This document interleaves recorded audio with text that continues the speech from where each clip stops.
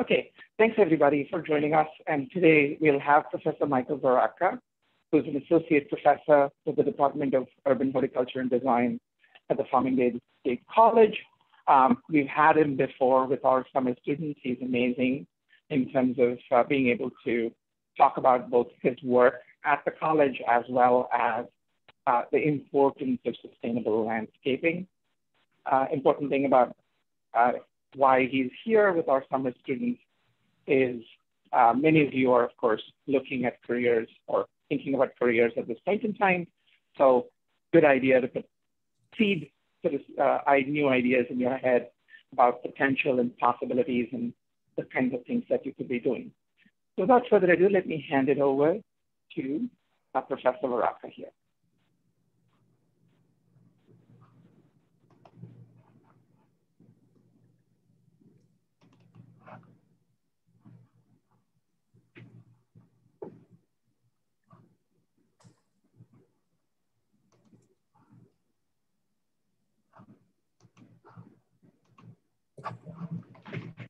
Well, thank you, Raju. Can everybody hear me and see my screen now? Yes. Yes. All right, super. So first and foremost, thank you for inviting me. Once again, I was pleased to speak with all of you last year, or those of you who were a part of the program last year. And as Raju mentioned, you know, I'm a professor at Farmingdale, and one of my passions is to connect my students with real world projects. And so what I really want to talk about today, and I'm impressed already looking at the calendar of the activities that you're doing, is to impress within your minds that everything that you do in life really can impact others. Not only will it impact your own ability to learn and grow and be a happy person, but you can really make a difference in the lives of others. And we know that sometimes that feels kind of trite, you know, we get lost in the soup of society. But I really strongly believe that the activities that you're doing, the thought-provoking ideas that you might be learning in school and in these projects will propel you forward and will make others around you happier people. So what we're going to talk a little bit about for the next 40 minutes or so are some of the things that you could do, and you already are doing, but maybe you can put them into you know, a new way of thinking about it. And of course, I'd like to consider that someday you might want to further your studies and come to Farmingdale State College. So really what I'm talking about is creating a lifestyle that treads lightly on the earth. And we typically call this sustainability. And it's a really big word, it's a buzzword. And it's really hard to live a truly sustainable lifestyle. And by the way, if anybody wants to ask questions during this little talk, or if you have, I might ask you some questions if you want to pipe in and answer, I would love that. You know, I don't want this just to be a one-sided discussion.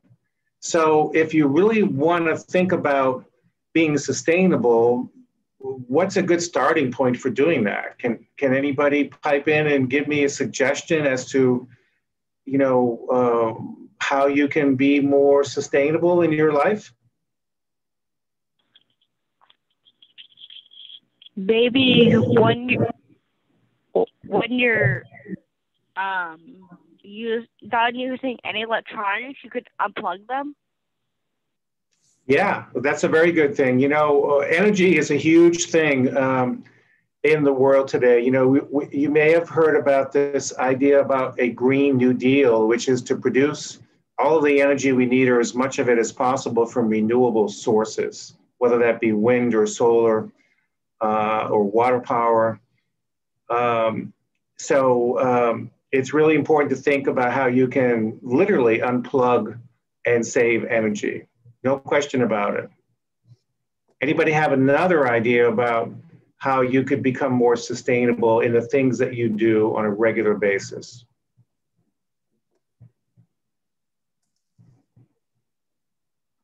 Try to compost like leftover food instead of just throwing it away. That's awesome. Yes. I mean, the best thing to do would be to not take food that you can't personally eat.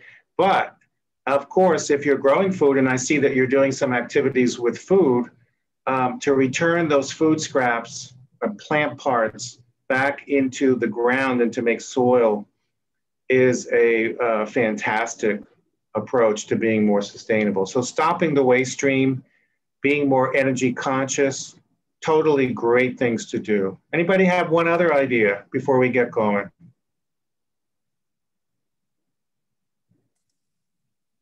Well, I'll tell you what my idea is. It would be to grow some food. As a former farmer, I was a farmer in Rhode Island for about 10 years before I got into teaching.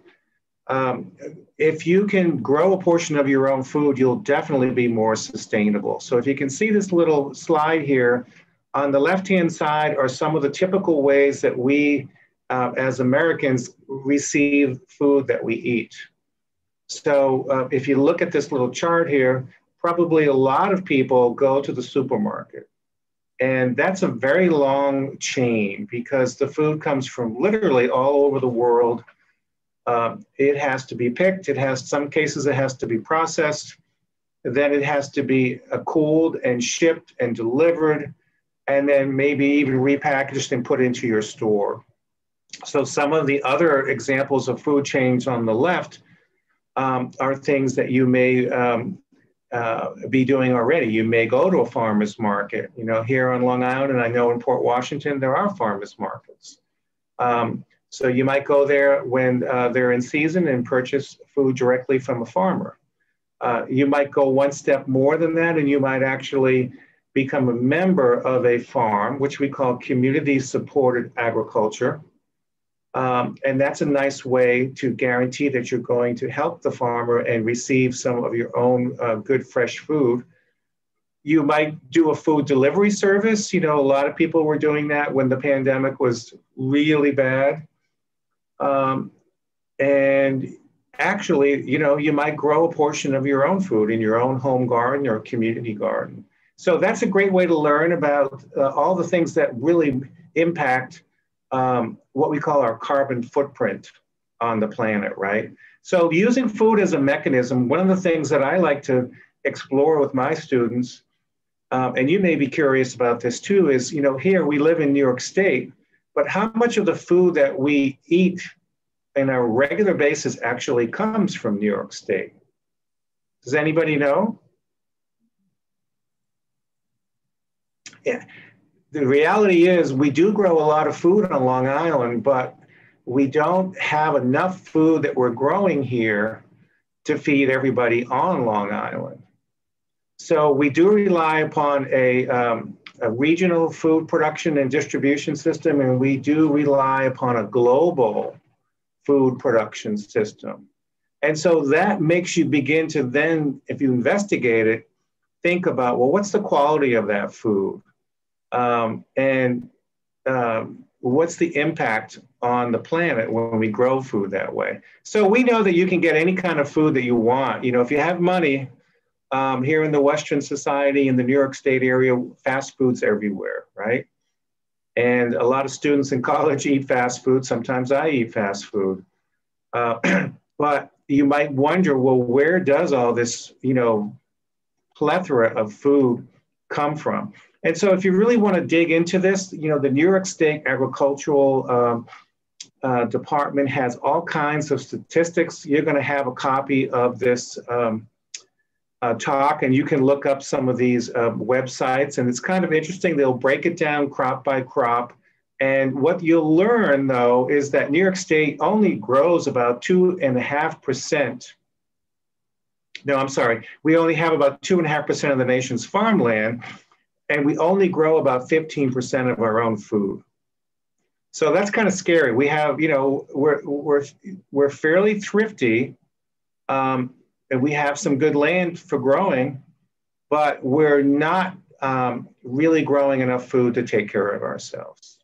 So when we have an issue like a pandemic, boy, things can really get out of whack. And you might recall last year, especially in the spring of 2020, when things first happened, that in some cases it was very difficult to get food. So what you have to realize is that most of the food's not coming from our local area, it's coming from someplace else. So there are many places in this country where we grow food, and also food comes from other parts of the world. So Central and South America, New Zealand, Australia, Asia are some of the places. And so we found out in the pandemic, right, that when these markets get disrupted, literally because people don't feel safe to be around others, or transportation and fuels are interrupted, and of course weather, then we are very vulnerable to not having food. So again, I'm bringing all this up with the idea that if you want to be more sustainable and you want to think about how you could, one of the things to think about and investigate and explore is this whole idea of where your food comes from. Now, when we get food from corporate farms, they're not so concerned about sustainability. You know, they're looking for production. So it's very petrochemical based. Particularly if it's coming from outside of the United States, there could be a lot of harmful pesticides and herbicides. We call that the circle of poison. Even when it's grown in this country in large scale farming practices, sometimes you may have heard of contaminants that get into food. And oftentimes that's E. coli.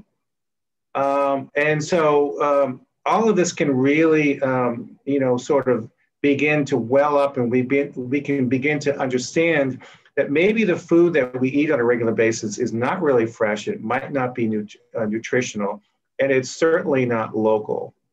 So I'm happy to hear you're working on food production. You're working in gardens where you're growing food. So you're learning firsthand what it takes to grow food. And of course, it's not easy to grow food. But I think, when you start to grow food, you become what I call a better eater. And when you become a better eater, what I simply mean by that is you're eating fresh food. If you didn't grow it, hopefully it came from a local source, a local farmer, and you're connecting the dots, if you will, to how food is grown, to how it becomes available, and how you might cook with it. And in the process of doing all that, you learn some great personal skills, and you learn all about sustainability. So first and foremost, that's really what I wanted to kind of talk about today. And if you're new to all this, or if you want to expand upon all of this, the great way about thinking about growing food is you can grow a lot of crops that maybe you can't find in stores. So if you're already exploring the idea of growing food, you may know about heirloom vegetables as an example.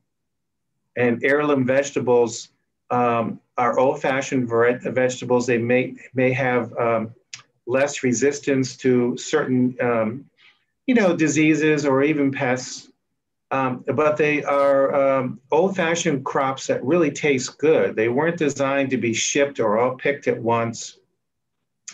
And so if you like tomatoes as an example, you may know about heirloom tomatoes, and some of them are incredibly juicy and tasty. So, the great thing about growing some of your own food is you can tailor what you want to grow. It can be tastier, more nutritional, and of course it's going to be fresher. So getting back to the idea of, altering your lifestyle, and thinking about how you can tread lightly or on the planet and be healthier and make an impact, here are some principles that I like to follow, and I encourage my students at Farmingdale to follow them. And they actually come from an international website called the Sustainable Sites Initiative. And there'll be a link into that group a little bit later on. So you can read all of these yourself, but essentially, what we're trying to think about is that no matter what we can do in life, if we can really think about supporting a systematic approach that's ethical, collaborative, that we create a series of decisions that will benefit and not cause harm, we can then support a living process. So agriculture is a great metaphor for that. And if you've ever been to a local farm, on Long Island, you can really get an understanding of what it takes to grow food and how the work that farmers do puts equity back into their land. And that allows the whole cycle to continue. So remember, I asked at the beginning what sustainability really is, and here's a bunch of definitions. Like I said before, they're very difficult to really achieve because it's hard, right? But the one that I really like is that, what we're trying to do is contribute to human well-being, but at the same time, not destroy the natural environment.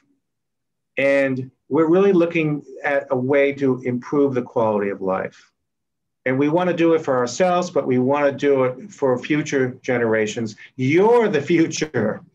We need you to be sustainable. We need you to understand really what that means and to live a lifestyle that's going to improve our current life, but also make the world a better and more habitable place. So in the work that I do at Farmingdale, and it looks like the work that you all are doing right now, you're dealing with these issues right now. You're interfacing the world. And the world is based upon water and soils. And then what we add to that are materials and plants. But in the middle of all that is us. And so everything that we do on this planet, whether you do it individually or, what you see as a systematic approach, is dealing with natural resources and shaping the land and systems around us. And we hopefully can do that in a way that benefits us. And so in the work that I do as a landscape architect and as a garden builder, what I try to promote both in school and in my own professional practice is to teach people about how to make a healthy landscape. And so you might be saying, well, gee, I thought all landscapes were healthy. And what do you think about that? Where you live or work or drive around and you look at people's yards or shopping centers or school, are all those landscapes healthy? What do you think? Anybody have an opinion on that?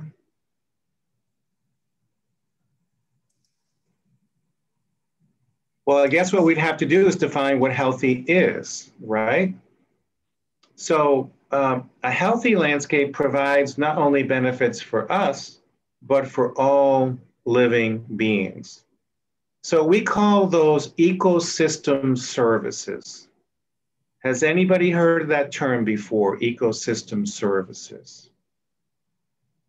And what they are, and I'll give you some examples of them in a moment, are things that make us healthier, happier, allow us to function and to be well as human beings. So here are some of the categories that are defined as ecosystem services. Well, we need things that will make us actually survive. So that's the production of food and clean water. Now, we all know about climate change. Some people are questioning what are the causes of climate change, but we know, if you follow the news, that there's been tremendous fires out west, there's been floods in Europe. The climate that we live in very much affects the quality of our life. And we know that the ice caps are melting. We know that temperatures are warm. We're having a tremendously wet July. And we don't know if that's really climate change right now. That could be a quirk of weather. But the idea that, having a healthy society and landscape means that we can mitigate flooding, we could plant trees as an example to cool the greenhouse effect. And by doing all of that, we're going to be healthier people. Now, another ecosystem service is this idea that was brought up before about composting, the idea that we can return to the earth our waste products. We call that nutrient cycling. And if we want to have any crops that we can eat, we need pollinators to assist us.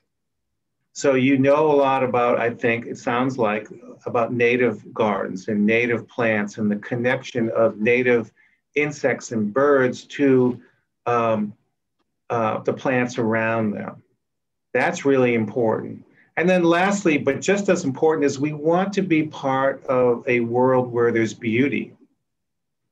So parks, recreation spaces, natural areas, whether they be, the Grand Canyon or Yosemite, or going upstate into New York, or going to the coast of Long Island, that soothes us, that gives us a feeling that we're part of a larger system. It can be spiritual, and that's really important as well. So in society now, this whole idea of ecosystem services is huge.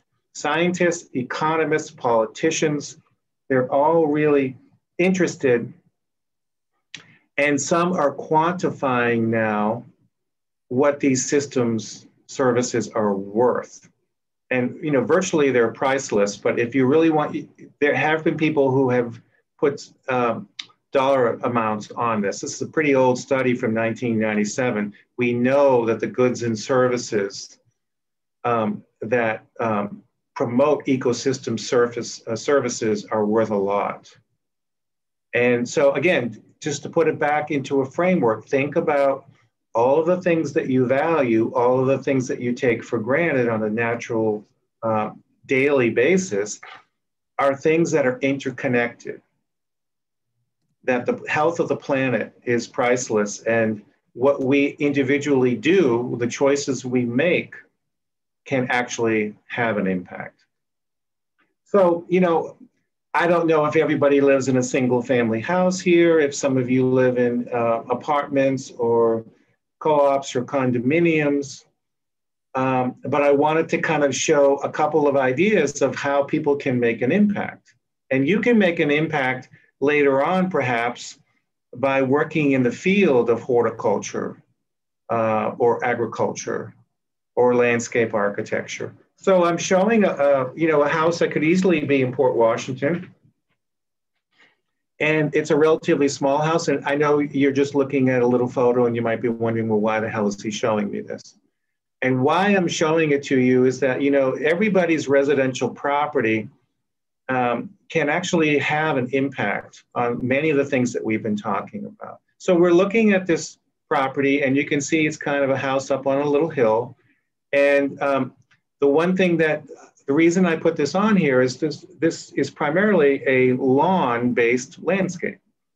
And this summer we're having a lot of water. Most lawns are very green, but if we were having a typical summer, lawns tend to burn up a lot in the summertime. And it's hard to mow a lawn on a slope like this. And when you really start to investigate lawns, some people will say, well, they don't provide a lot of ecosystem services. They require a lot of water to maintain. Some people would put lots of fertilizers and herbicides down. And could there be a more productive and maybe even interesting way to treat this property? And so again, going back to this idea of growing food and learning about what sustenance is and sustainability is, one alternative, and granted it's a very labor-intensive alternative, would be to turn that lawn into a portion of an area where you can grow food.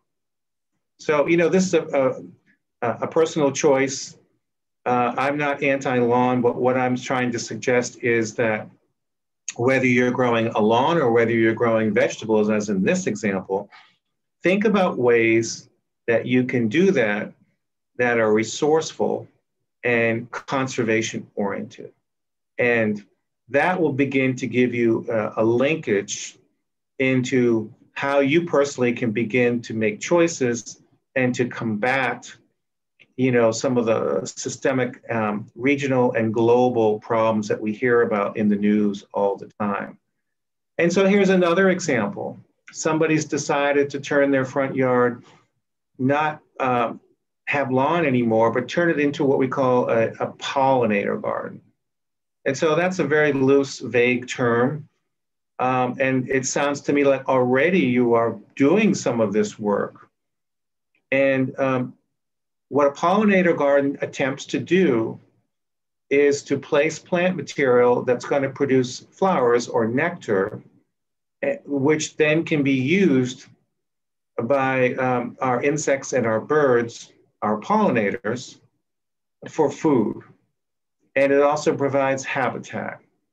And I dare say it also provides some beauty. And when we use a lot of native plants, we're helping to sustain the native populations of insects and birds that provide some of those ecosystem services that we were just talking about. And here's another example. Now, Port Washington is a very interesting community. I've done quite a bit of work in Port Washington, both in the Little Village area and out on Sands Point. And you know that there's a wide range of yard spaces and a wide range of economic wealth. And on some of these larger properties, what you'll see is that around the house are very groomed, manicured landscapes. Many like the type my students at school help to maintain. And then a growing phenomenon is to bring back, natural forbs and grasses and make sort of a drought tolerant landscape, as you see here, based upon a meadow. And so here's another way just to start thinking about how land use and management impacts our understanding of sustainability and can really impact this whole idea of your carbon footprint and climate change. So, I want to keep this mostly light, but I'm giving you some resources. And this is a wonderful way, if you really want to start thinking about all of this and how scientists and engineers and architects and city planners organize all this information. You can go to the Sustainable Sites Initiative website and you can download this scorecard. And this scorecard gives you various categories, such as, design, and then soils, vegetation, water, material selection, maintenance, et cetera. Education is one of those. And you can learn exactly how you might systematically integrate improvements, changes, designs into landscapes to make those areas sustainable. And this is part of a voluntary rating system. You can get points for doing, implementing some of these things. Now, most homeowners don't care about points, and I don't necessarily care about the points either. But corporations, institutions, they want to feel like they're doing the right thing. And so whether you want to do it to get notoriety or you want to do it to educate yourself, this type of information is very helpful. So, if you get bitten by the work that you're doing right now, you can become part of this very important field. It's got a lot of different names. At Farmingdale, we have two concentrations. If you study horticulture, we have general horticulture and we have landscape development. And so I mostly work in the landscape development program, but I also do teach plant ID courses and horticulture courses. And so I wanted to just kind of briefly go over, well, what do landscape designers do, Does anybody know what a landscape designer does? Have you ever heard the term before? There's a very quiet crowd out there. Is a landscape designer somebody who kind of like maps out like the landscape of an area, like you know, like the garden setup, like the plant setup, how you're getting to it. Essentially, what a designer does is impose order onto the earth, onto a site. So yes, there's mapping involved, there's analysis, there's looking at how the land functions, what kind of light, what kind of soils, who the users are, and how you can put it into some kind of order. So it's a really cool profession. A lot of people don't quite understand what landscape design is, but you have to be familiar with what has gone on in the past, and you need to be able to visualize what's possible for the future. But you have to live in the moment that we live in right now. And we live in a tremendous area of the country, if not the world, where landscape design is very valued. So let me give you some examples. It could be something really small. Now that you're working on building gardens and maintaining landscapes, some of your family and friends may already know this, and they may say to you when you go to their house, hey, I'd like to do something different with my yard, you know? What could I do? So if you begin to learn about climate and soils and plants and light and what the nature of what people want to use their space for, you could begin to do what you see right here. Here's a little sketch down below. The question is, which came first, the sketch or the photo? And the answer is that the little sketch was first. Somebody came up with this idea, you know, to make a little courtyard and to use geometric shapes for interest or, you know, for purpose. And then the photo up above is the result of the idea. So one of the things that I love to do, and you are very blessed, you know, to live where you do, because Long Island has lots of public gardens and arboretums, and as does New York City, and public spaces. And so there's no one way to achieve a result to make a space fun and interesting, to transform it into your imagination. Yes, we need money to do that. Yes, we need willing people to allow us to do that. But once those are overcome, then we have the ability to create spaces. And this is a very famous space out in the Berkshires in Western Massachusetts. And it's designed by a landscape architect of some renown named Fletcher Steele. And what he did was he created a series of landings and steps to allow people to go from the top of the hill here to the bottom. And surrounding all of that are these beautiful plants, these birch trees. And it's kind of a processional way of going down a hillside. And it's really lush and it's beautiful. And it's an example of the imagination of a landscape architect to create a space that's fun to be in. So yes, what landscape designers and architects do is they look at raw space, they go out and analyze it and inventory what's there, and then they come up with ideas that they put on paper, and then they work out you know, a result. So it's a very sophisticated, integrative profession that requires a lot of information, which you can learn in school, you can learn it on your own, but it's really about integrating those sustainable principles as well. You want to be ethical in terms of how what you're doing is going to tread lightly on the earth and provide good ecosystem services and make it a fun place to be. So if you really want to sum it up, landscape architecture or landscape design is this: people, the buildings, and the way we organize ourselves. That's what design is, and that's how designers in the world of horticulture better the lives of others. So here's a little project I did a long time ago for a woman who was from Brooklyn, had moved to Rhode Island, where I was based at that particular point, and had a very postage stamp kind of yard.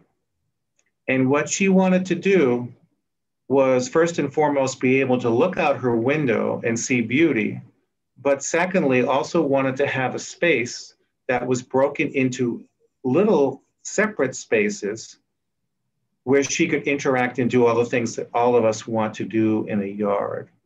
And so this was the end result.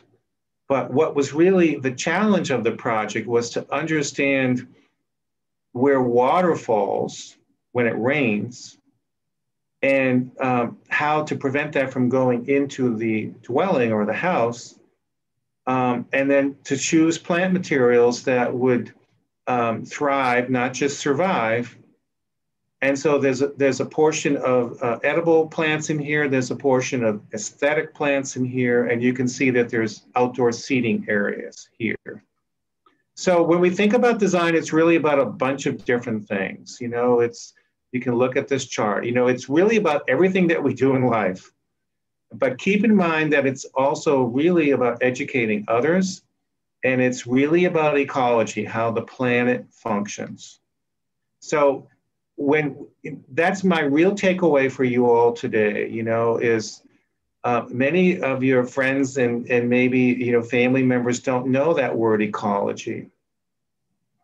And from what I understand you all are doing, you already are delving into the world of ecology. And what ecology thinks about are the sophisticated, integrated natural systems that we don't really see on a general daily basis, but are very important to how we live as healthy beings. So it's about water quality, it's about soil conservation, it's about clean air, it's about keeping nature intact or healing it.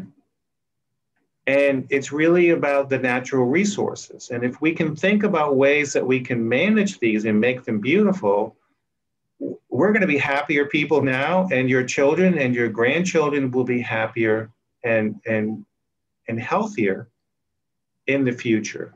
So landscape is a wonderful metaphor, right? I hope all of you now, when you go to some of these properties, have a keener idea now of what you're looking at. So we can go out in the woods of the beautiful North Shore. I live in Glen Cove right now after living in Seacliff for a long time. And just like Port Washington, there's lots of woodsy areas. And we have streams, and we have, estuaries and water bodies. And depending upon the time of year, we can see, the intricacy of different kinds of plants. And we can take some of those ideas that we see in nature, and we can bring them back into our home or our built environments. If we understand what we're looking at and why those plants are happy where they were in nature, we can then introduce those ideas back into our built landscapes. Now you might say, well, God, Long Island's kind of crazy, and I agree, I'm not from Long Island. So the LIE and all the parkways, make things really challenging, right? Because we have disturbed nature. And what we have are lots of different zones and sectors. But we also have little, what we call niches. So I don't know if anyone has been into Manhattan and has heard of the High Line. This is an image of the High Line, which was an elevated rail line on the west side of Manhattan, along the Hudson, from 14th Street to about 34th Street. Oh, my God. You've been there? Yeah, isn't it exciting? Well, the highlight. It's really.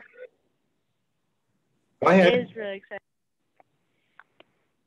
Not only is it exciting and beautiful, but it's revolutionary in a sense. It took a lot of people to save the High Line, the elevated rail line, from being destroyed. And the reason they wanted to save it was, you know, Manhattan and all of the boroughs are very dense. And this is a photo from the 1990s before anything was designed. They were still trying to save it. And nature sowed its own, you know, field of plants with spontaneous plants in here. So this is a great example of how landscape design and horticulture is a cool and an important profession. Because once the politicians were convinced by the citizens that this was an asset, not a liability, designers had a competition and they submitted ideas like this, and eventually a firm was chosen, and they replanted the High Line with a lot of plants that are native, but not all, but also created spaces for people to enjoy. And they did all of that using what we call green infrastructure. And again, this goes back to the ecosystem services. The idea that we want to create new spaces that conserve, use those resources for better purposes. So a lot of it is about reclaiming rainwater. A lot of it is about soil building. And a lot of it is stopping harmful pollutants from going into bodies of water, say like the Long Island Sound. Now, right up the road from all of you is Flushing and the Queen's Botanic Garden. And I don't know if anybody's ever been there, but I really encourage you to go. It's not far from Fort Washington, and they have a big educational program there. So if you're really bitten by some of the things you're learning about, you can go to the Queen's Botanic Garden and you can learn, you become a master composter, or you could learn how to make a rain garden, or you could learn about teaching others about a lot of these issues. So really what I want to, you know, sort of let you know about is this is a vast profession. You know, some people want to study accounting or want to be a historian or want to be a doctor. And while all of those professions also require lots of different skills, landscape architecture, horticulture really requires lots of different things. And I bet all of you already have understood the principle of design in some of the projects that you are working on. So when you study all this, you're doing something for yourself, but you're doing something for others. So that's my spiel about landscape design and how it relates to horticulture. I do want to just tell you that horticulture, very briefly, is really about growing and maintaining plants. And we have lots of courses at Farmingdale where you can learn about this and landscape design. And we have this teaching gardens on the campus. It's about 5 acres, so it's big. And there's lots of different kinds of gardens there, from very formal spaces like this, with a lot of non-natives, to woodland areas. Here's a little map of the teaching gardens. This is my little garden at school. It's a 1/2 acre. And I call it the sustainable garden. And what we're trying to do is show people some of the things I've been talking about. How can you grow a portion of your own food? How can you introduce native plants into a landscape? How can you conserve water? How can you build soil? So it's kind of a rough and tumble kind of garden. You know, it's not a formal garden. So some people really like it, and I think some people kind of hate it. This is a plan that students helped me to design rather, about 10 years ago. And we've been working on implementing this plan. We have a brochure. In the past, but not this year, we've had students helping me to build the garden. Here's one of my students, and we're planting an orchard. And so now the trees are quite big. We grow food here. We have the pollinators. We, in the past, have grown cut flowers that we sell on campus. Sometimes we give them away to nursing homes so people can enjoy the beauty of flowers. We promote this whole idea that a diverse garden is good for all of us. We have educational workshops. We sell honey because we have beehives in the garden. But most importantly, for me anyway, the satisfaction that I get is to have projects that students can delve into and seek the solutions for real clients. So I call this curriculum-based learning. I know you're all in school, and maybe when you're in school in science class or in ecology club, you get to work on real projects. And I know you are this summer, and that's fantastic. So what we try to do, and this is a particular project that was done a number of years ago, students developed a bioswale or a rain garden to solve some of the storm water problems on the campus. So the students actually had a competition. I broke them into groups. This was the winning competition. And they came up with a design using native plants, and then they actually installed the plants. So it was just, this is what it kind of looked like.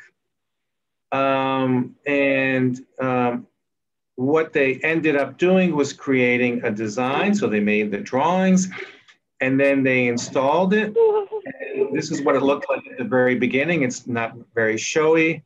This is kind of what it looks like now. So it's a real habitat.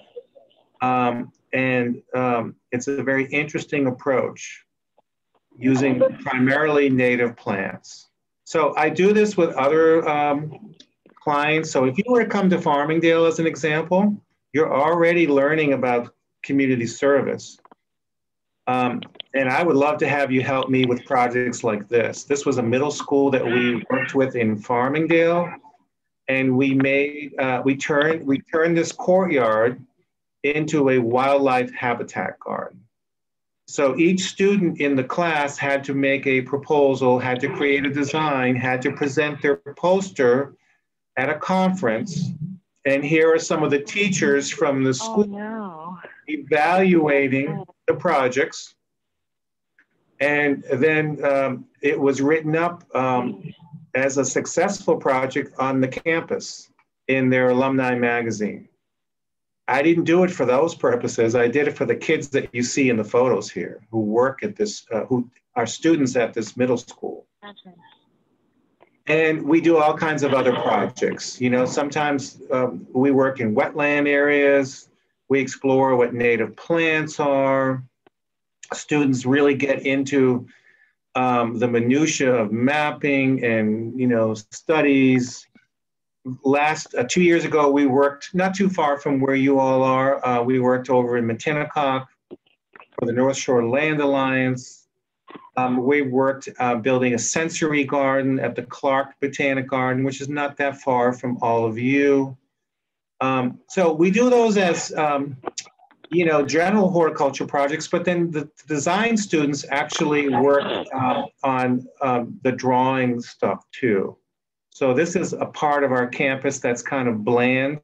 It's our library, and it's a challenging space. And students were all required to analyze the space, make mappings, make landscape plans, make models, use computer technology to show what possible solutions could be out there.